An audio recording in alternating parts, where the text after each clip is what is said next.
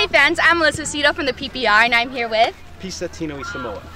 He's Tri-City Christian's defensive coordinator who went to University of Hawaii and played in the NFL. Can you please just tell me what it was like to have those recruiting visits and, going up to the next level twice, actually, not just to college? Right.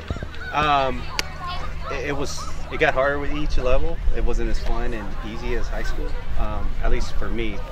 But I tell you what, knowing like, hey, I'm getting closer to your dreams is something that I'll never forget. So the transition was a little rough then. At points, definitely from college to the NFL, it was really difficult. But I knew, and I was actually taught very well, coached very well at a young age. So I just carried over some of those lessons over into the big leagues, and it actually really helped. So most high school kids dream about playing at a university and furthering their football career. Because you got drafted in 2003 by St. Louis Rams, can you tell me what that felt like? Just draft days are coming up. Right. How was the emotion around?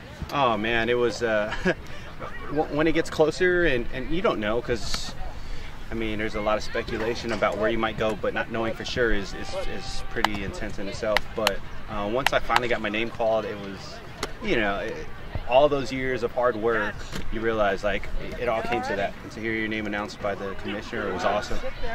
But then, you can't enjoy that too long, because now you got to go to training camp and mini camp. So, I had my focus right, and thankfully I had my focus right, so I was able to kind of play for a little bit. Now, with all the years that you've played in the NFL, what's kind of your biggest memory, one of your most memorable ones? I'm sure there's a ton. Yeah, between the draft and then I think the furthest I went was we lost the game for the playoffs. So I was playing with the Chicago Bears at that point. We were playing the Green Bay Packers to see who was going to go to the Super Bowl.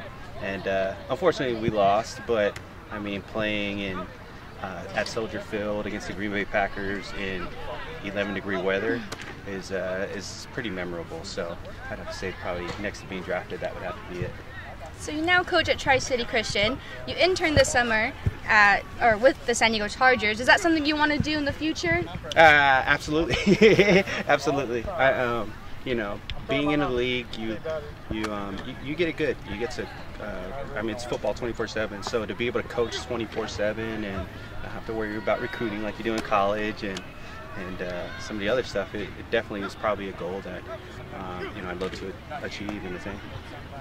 Well, good luck to you for the rest of the season and your future career too.